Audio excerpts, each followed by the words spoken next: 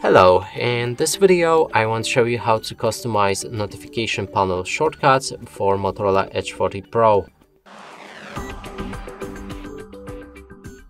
And to do this, we'll need to scroll down our notification bar, then scroll down again. Right here you can see the pen button, click on it to edit the icons.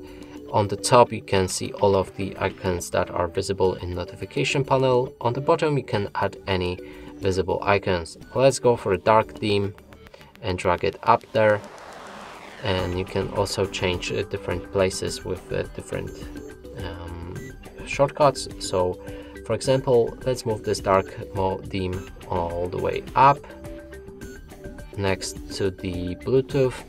If we go back now, we should be able to see it right here. And that's it for this video. Hope you like it. Please consider subscribing to our channel, leave a like and a comment below.